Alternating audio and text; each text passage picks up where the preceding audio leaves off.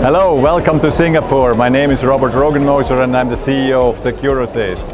So cryptocurrencies are typically stored in wallets. That's a software that's on an exchange or on your phone and so on. So this wallet actually connects you to the blockchain itself, but also you need to actually protect the keys that are in this wallet. So the wallet actually goes to the private keys that sit securely protected in the box here. So HSM have so far been used in the traditional financial markets, in PKI systems and so on.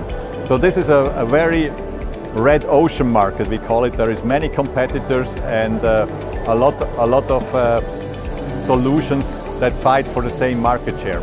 So where we see a big opportunity is in cryptocurrencies and blockchain systems, because people there only start to develop systems and nobody is established. So this gives us a great opportunity to actually provide the best solution in the world for this market and conquer it. So the two markets, we think the cryptocurrency market is something that's developing in the next couple of years and will reach a total available market volume of around $2 billion per year.